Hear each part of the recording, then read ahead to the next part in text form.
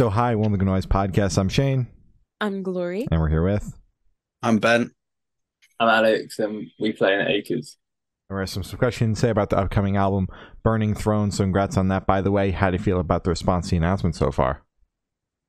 Yeah, it's been great. It feels awesome to kind of finally be back after having like a short period of time off. So yeah, it's great just to get new songs out, have a new record coming out, which is tomorrow. So yeah, it feels good. Hell yeah. Album rocks. Oh, yes. Thank you. Of course. Yes.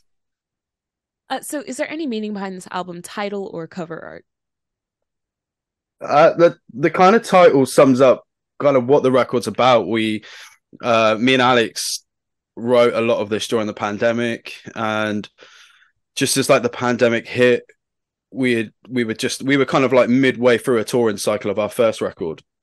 So then the kind of Burning Throne was kind of us explaining our frustrations of kind of working. You obviously put so much time into a record and into recording it, and then the touring cycle is kind of almost some members like the favorite part of the album. So to have it kind of taken away when we were only halfway there was kind of where that title came from. And when we wrote it, there was a lot of frustrations and things like that. So that's pretty much where it was at. Makes sense. So can you tell us a little bit about your writing process for this album? Yeah, so most of it was me just throwing stuff at the wall and seeing what sticked for like the first 4 months. Just because I haven't written a record or even a song for Acres, like fully by myself for like 6 years, I want to say. Jeez. Yeah. So, obviously the pressure of the whole writing process being on my back was probably a lot to do with like the sound change. Like it's a little bit heavier, it's a little bit like gnarlier. And I think it was just down to, like Ben said, like the frustrations of being forced into solitude. Do you know what I mean? Like, yeah, I think it was tough. It was really hard at first, but once we landed on the kind of vibe that we wanted, it was relatively quick. Just because Ben wanted the second album from Lonely World to be a little bit poppier, not as heavy, less screaming, and I wasn't having any of that. Fair enough. I prefer heavy music, and that's that. And I've wanted Acres to get heavier for a long time, but obviously when Ben first started, he came from like a what would you even call it? Like power pop, like pop rock. it almost like pop rock. I used to be in like a You Me at 60 type, like those kind of bands, something like that. So yeah, when Alex says that I didn't want to take the album heavier, for me coming out of Lonely World, it was very, I think the direction we should go is poppier, because this was poppier than the last stuff, so this seems to be kind of working. And but I'm glad we kind of didn't go that way, and we kind of have started taking the band where we've taken it. Fair enough. Alex, it sounded like, was this mostly you, or was there some sort of collaboration like during the writing process? It was a bit of both. Like I brought a lot of the ideas to the table, and then me and Ben would just write over Zoom. So it's really funny that we've been doing loads of stuff over Zoom recently, because, and I'm talking about the record because it's kind of like, it's just bringing back a lot of memories of me sat here in the exact room we're in. You can see there's guitar cases and guitars everywhere. Yeah. And that this is where I've been for like the last 2 years. Yeah. Oh, yeah. Yes. And then we talk about the writing process, and it was just this half of the screen, do you know what I mean? Ben just talking to each other, and me with a guitar playing riffs, and Ben being like, "That sucks. That's cool." Yeah. And yeah, it's just funny. It's just But yeah, so a lot of it was me sending like 30-second clips to all the boys, just being like, "Is this good?" Do you know what I mean?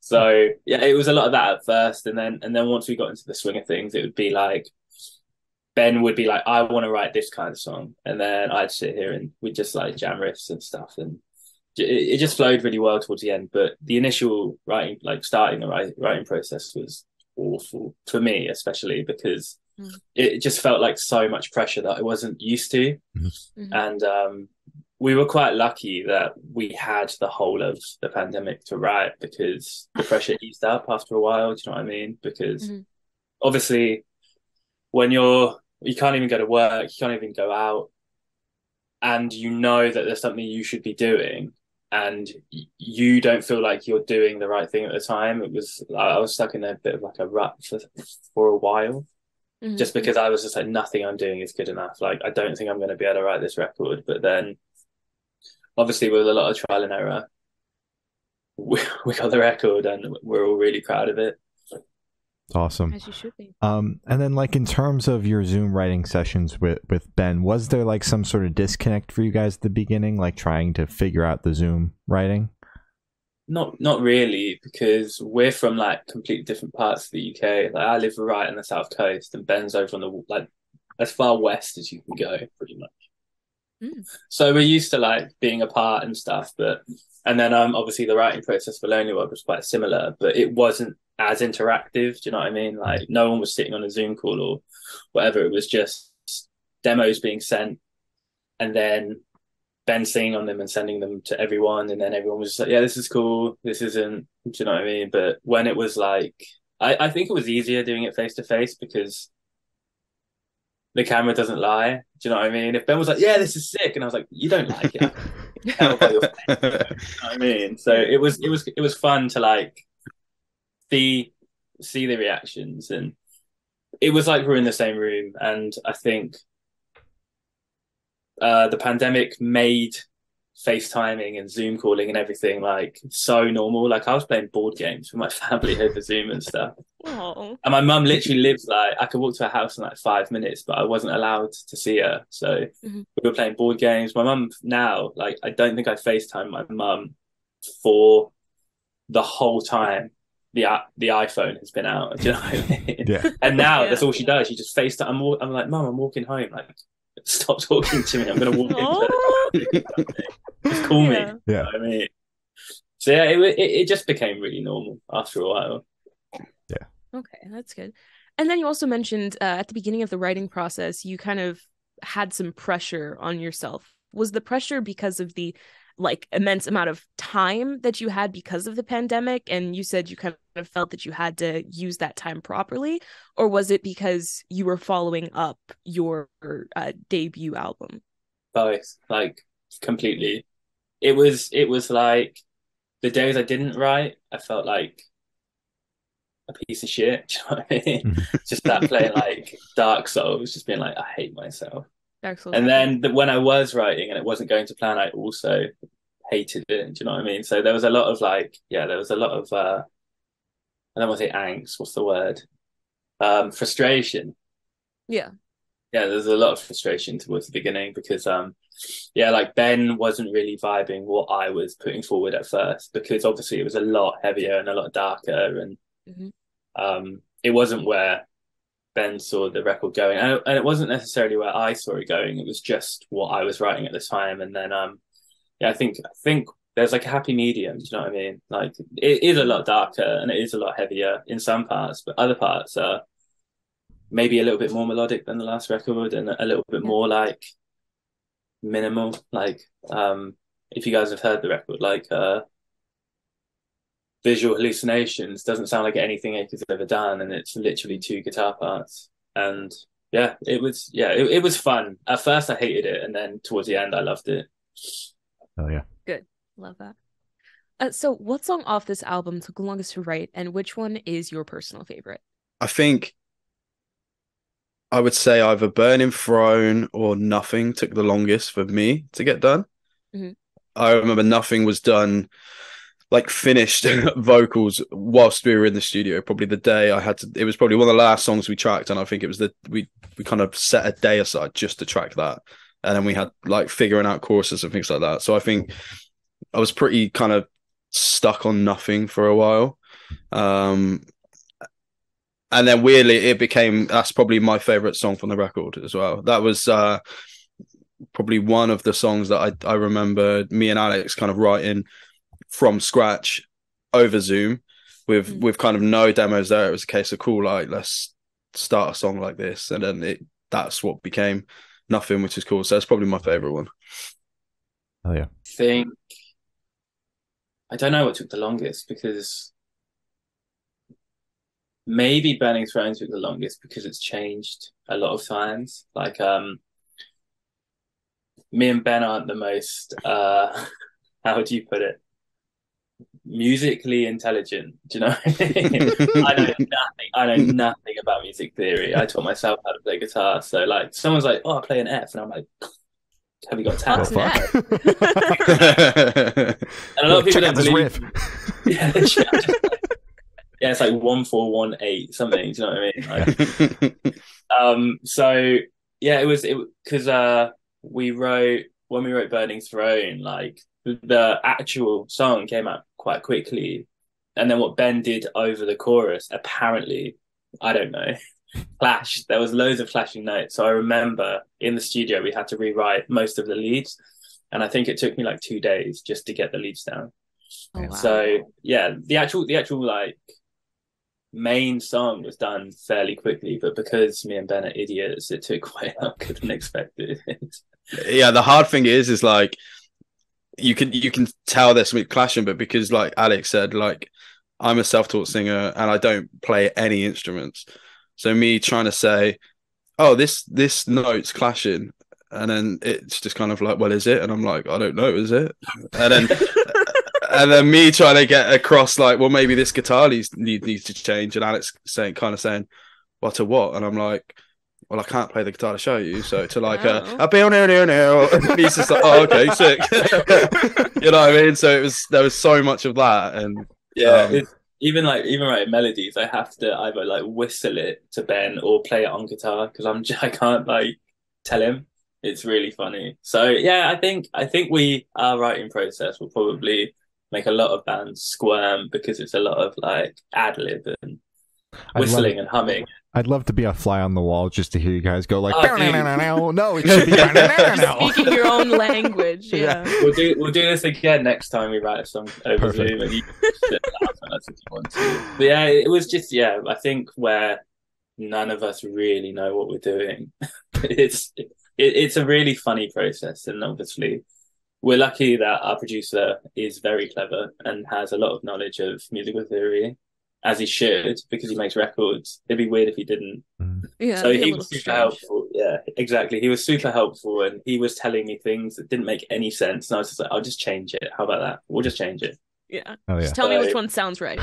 Yeah, exactly. That was one of the scariest things for me, though, because obviously in Lonely World, our old guitarist Theo was kind of almost like a main writer for that, and Theo's one of those dudes that knows music theory to the ground. He can play any instrument, and he's just talented at kind of like guitar, drums. He can sing, he can play the fucking flute, anything like that.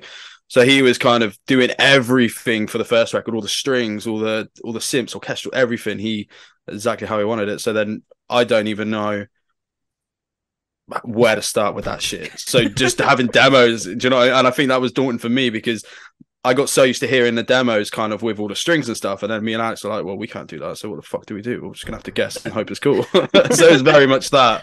It was a lot of that. Yeah, I remember like even for some of the demos now, like I've tried to put strings on it and it's just fucking terrible. In the next record. You guys will get it at some point. Exactly. And Alex, your personal favorite off the album? My personal favorite, probably Nothing. I think it's such a departure from what we've done before, and playing it live is so fun. Like it's so easy for me because there's like one lead part, and I love the easy live. Oh yeah, love that. Perfect. So how'd the track list for the album come about? Did you guys write the opener be the opener, closer be a closer? Did you shuffle around and see what fits? What was that process like? I just leave it to Ben every time. I just don't care. I was like, Ben will normally, like set lists, Ben normally comes up with like like track lists, Ben normally has like a good say in it. I think I swapped like 2 or 3 songs. Like most of it was just what Ben originally put forward. Mhm. And I think the only thing I changed was like, I think Visual Hallucinations went into another soft song, and I was like, nah, it needs to come back with a riff or something. And that was it. And then it was done.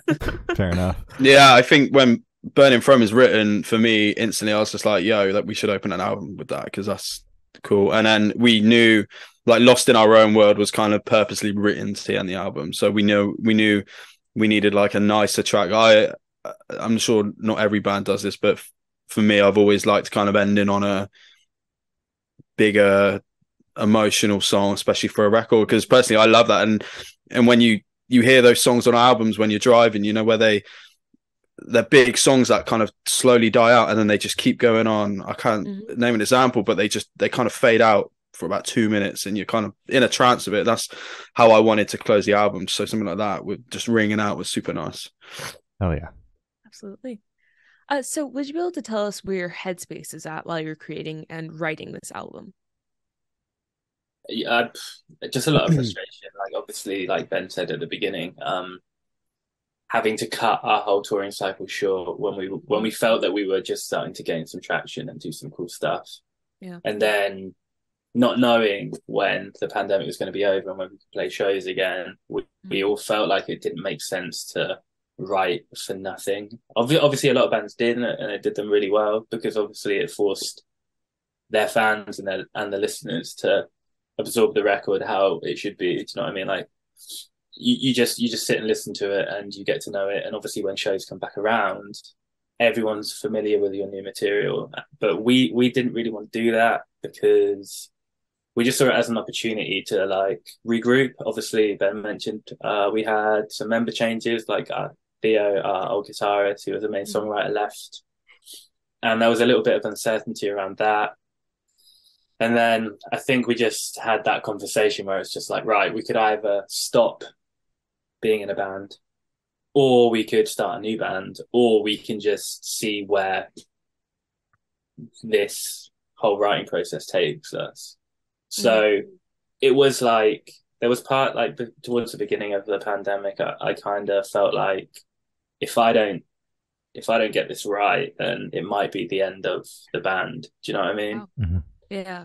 So there was a lot of pressure and a lot of frustration. And then what I think once me and Ben started vibing, it started to make sense to write more and to do a record. So yeah, it was a roller coaster, like the whole thing. But it started off with a lot of frustration, a lot of uncertainty. Like I wouldn't say resentment, but it was, I think Burning Throne, like the whole concept of the record just sums up the writing process as well. Ben, are you in agreement with that? Like, was that where your head was at too? Yeah, kind of the same. To start with, it was very like the album was written kind of over the 2 lockdown periods. There was 2, and I remember that the first lockdown was kind of very frustration. You didn't know what was going to happen, and it was at the same time exciting to be able to spend that much time writing and not kind of everybody at their job. So that was there, and then there was some frustration. And then I remember the kind of second half, I fell into that kind of depression stage that a lot of people went through during lockdown, which just came from absolutely nowhere. So there's a few songs on there, like stuff like The Death of Me, things like that, which kind of, they were written in that kind of time where I was going through that. And then kind of coming out was when we started actually recording it in the studio. So makes sense. All right. So how do you recommend your fans to listen to this album for the first time? Should they do it in the car with friends, in the dark with headphones on? Is it a workout album, party album? What do you personally recommend? In the dark with headphones on, for sure. Okay. I like to listen to records like that. Like that's my favorite thing to do, really. When I'm really excited for like an album to drop, I'll make time to just fully absorb it and just take it all in, and just listen to it how the artist wants you to hear it as a record. So I think I think Acres is one of those bands where every record is like, I don't want, it sounds cliche, but like a journey that we want you to go on, rather than hitting playlists and fucking singles and blah blah rah rah. It was really hard to choose singles for this one, because I think to us every single one had potential. Do you know what I mean? So we just chose like the ones that were the most most contrasting. Is that a word? But then even outside of that, showing friends and showing family and people actually listening to the record, trying to choose the singles. There were singles I had in my head, singles Alex had in his head, obviously. But then someone else would come across and be like, "Well, I think Into the Flame should be a single," and I was just like, "Really? Okay." And then someone else would say it, and I was just like, "Oh, maybe we need to put Into Flames as singles." A few people have said they really like it, so it was that bit was well hard on it. Proper. And I'm the worst at choosing singles, so I kind of let fate take its course. Nothing's worse than when your label's like, this one. I'm like, fuck that song. Like, That's I actually didn't my even least want that favorite. on the album. Absolutely. That's what happened with In Sickness, wasn't it? Everyone was like, "Yeah, In Sickness in Health should be a single," and I was just like, No, it shouldn't. And then it did really well, so I was like, I'm just going to shut my mouth from now on what becomes singles, because clearly I don't know. So this one should be super, super quick, off the top of your heads. I want you guys to describe this album for new listeners in 3 words. 3 words each, 6 total, no more, no less. Who's going first? I'll go first. It's atmospheric, heavy, and dark. Nice. Perfect. Come on, Alex. You just used all the ones I was going to use. That's why you should always go first with a question like this. Yeah. Valuable life lessons. I'm just like entering my inner thesaurus and trying to think of the exact same words as Ben. Ethereal. I don't fucking know. I think it's heavier, darker, cooler. Okay. Sounds good. So in that same train of thought, is there a certain feeling or emotion you want listeners to have while going through the album? I guess music is subjective, do you know what I mean? But I think the purpose of this record is to, I think if fans or listeners don't understand, like, obviously if you've read about the record, we've been talking about the same things, like as we've been talking about in this interview, like the frustration and like the solitude, and I think I want that to be prominent, and I want people to feel that.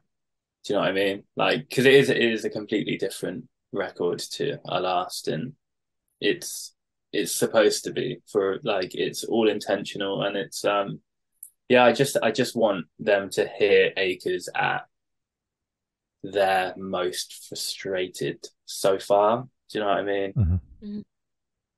Yeah, I think for me, like, I would almost like people to hear it like the first time I heard Acres. Obviously, I joined the band late, and kind of the first time listening to them fully, the kind of the sounds, that something I've always loved of what Alex has done is the guitar tones, the reverbs, the sounds, and when you listen to that in headphones, it's awesome. So I'd kind of like people to listen to it and hear it like the first time I heard Acres, just absorbing it and taking it in, because it sounds nice. Oh yeah, absolutely. So what is your favorite memory that you made while creating this album?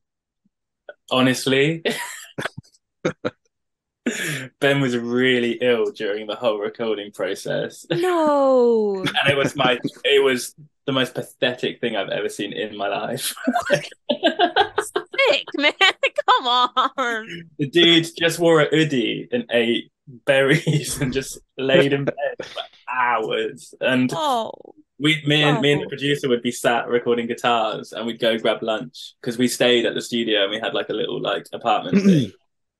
And every time Simon would just be like, I bet Ben's in that stinking hoodie, feeling sorry for himself.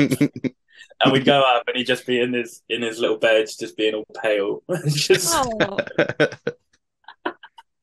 And Ben is maybe the world's biggest McDonald's fan. And we thought we'd treat ourselves and go get ourselves a McDonald's breakfast. And even Ben turned it down. And when we came back, he was just like, I should have fucking got one. Yeah.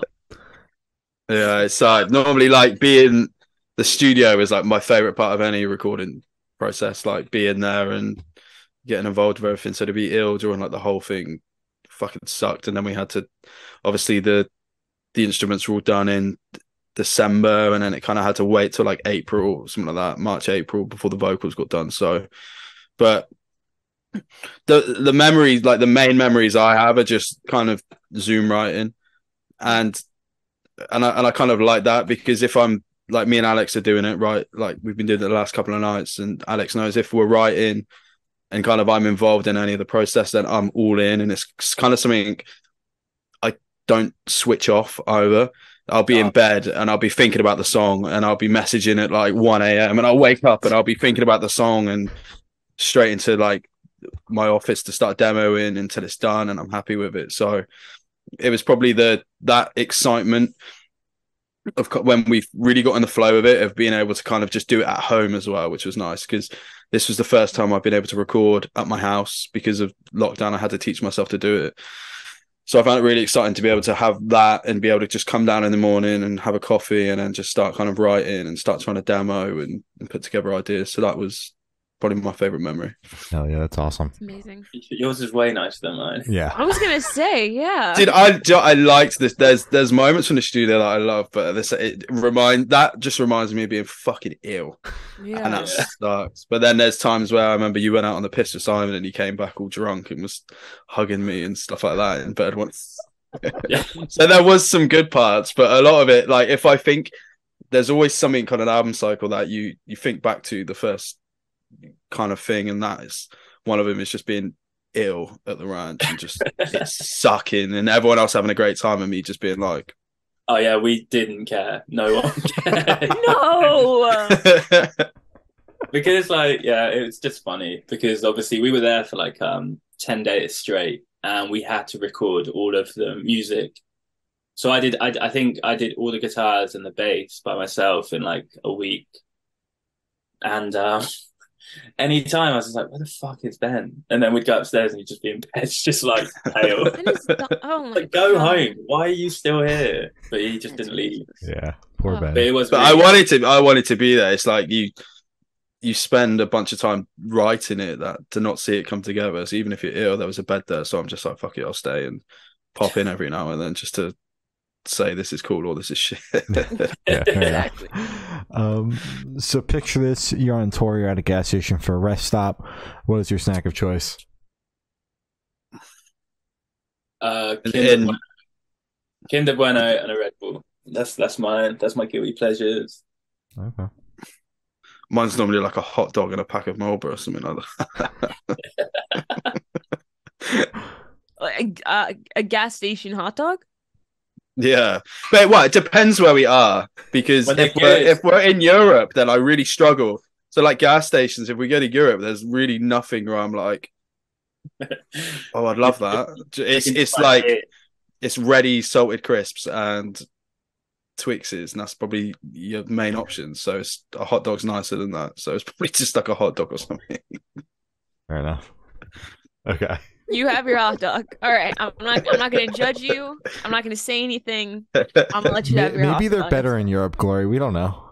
Maybe they aren't mean, mystery meat. the ones in Maybe they Poland say what they are- actually are. The ones in Poland are amazing. When they're good, they're good. But I got food poisoning from like a gas station hot dog before. So Exactly. It's There's like a still 50-50 shit over there. Okay. yeah, Yeah. it's fun though. You never know. Will I be sick? Will I be fine? Yeah. We'll see in I mean, 10 yeah, hours. I'm never gonna have the best time or the worst time, and I'm willing to take that choice just to make tour a little bit more exciting. Nothing's Oh. more exciting than being on an 8-hour drive and just shitting yourself. Bucket in the back of the van. No. Ugh. So on the topic of food, if the band was a dish, what dish would the band be and why? Don't ask Ben. The man. McDonald's. Oh. If we were a dish, what would we be? I reckon like a cheesecake or something, because you've got like the soft, airy top. Mhm. You've got a delicious topping, Mhm. and then you've got like the big chunky like biscuit base. Oh yeah, I reckon like something like that, because I feel like we can be heavy, and so can cheesecakes. All right, fair enough. So for the last couple questions, we're going to shift completely away from music and go straight to death row. Boom. So if you're on death row, what would your last meal be with a drink? McDonald's. Oh my god. You gotta get that sponsorship.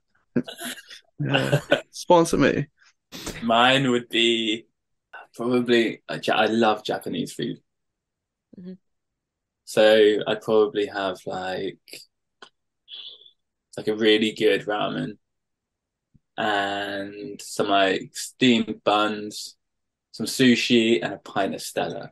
Okay. That'd be mine. Nice. Ben, is the McDonald's Sprite overseas as crazy as the McDonald's Sprite here in the US? Because that shit's crazy. I always have Coke with it. Oh. Wow. So I've got that no feels idea. like a sin, like a little bit. Like that feels strange. I've never had Sprite from McDonald's. Have you not? No, I haven't dude, either, I'm but- always like, I find it weird to have anything else like with McDonald's than like a Coke or something. You never get. They used to do like still Fanta, and that was fire.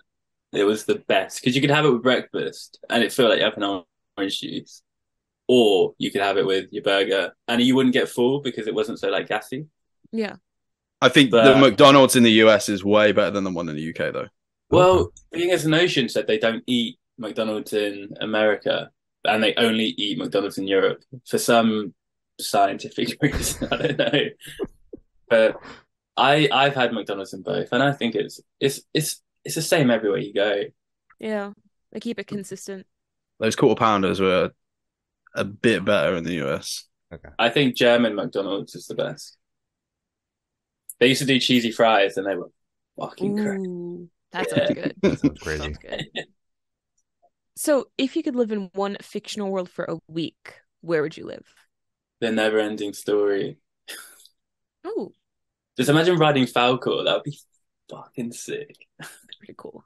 I love like 80s like fantasy, like practical effects kind of stuff. Like it's my favorite thing in the world. Like I watch The Labyrinth, I watch Neverending Story, I watch Legend like all the time. And I think it just looks like the coolest place ever. Mhm. Like fuck Game of Thrones. That just looks like Scotland. I want to go to that. It's just Scotland. Yeah, I want to go to wherever the Neverending Story. I can't even remember where it's set, but yeah, there. All right. I'm gonna say like Harry Potter world because I've been playing the game at the moment, and that's where I want to go because it looks. It's literally Scotland. What's in Scotland? And you. Well, I want to go to fucking Hogwarts. There you go. What Hogwarts house are you? Slytherin. Slytherin. Okay. Although I'm being a bit of a nerd of it, and I'm trying to get the platinum on the PlayStation, so you've got to beat all 4. So I'm Ravenclaw at the moment till I get it. All right. That's a thing? Like, are you like switching houses or is it just 4 different like Yeah, so you gameplays? have to get to like a certain point in the game with every house. So I've done the game with Slytherin, and now you've got to move on and do like 4 hours with every other house to get the trophies. So I'm doing. Holy that. shit. Jeez. Yeah, it I sucks. wish you luck. Thank you. So I have the honor of asking the last question. Every single person that we've spoken to have said that it is the most important question. What's your favorite color? Green. Purple. Nice. Ugh. Beautiful. Ugh, mate, green. What do you have against purple? Hey. Dude, purple's sick. favorite. Purple and orange is just a no-go for me. Ugh, I had an what a orange bad bedroom. taste. They're probably my 2 favorites, orange and purple. Oh. Purple and orange. All right. Nah, green for life. Dude, your hat's orange. It's brown. That's brown. Look, orangey. You're orange, bro. Yeah. So as I said, that's all the questions you have today. Is there anything that you guys would like to plug? Buy the record, please. Or just stream it. I don't care. That's it. Cool. All right. Yeah. Or- Thanks to everyone for still listening and continuing to listen to the new stuff. We appreciate it. Hell yeah. All right. Well, thank you for listening. This guy's been Ben and Alex from Acres, and we have been the Good Noise Podcast.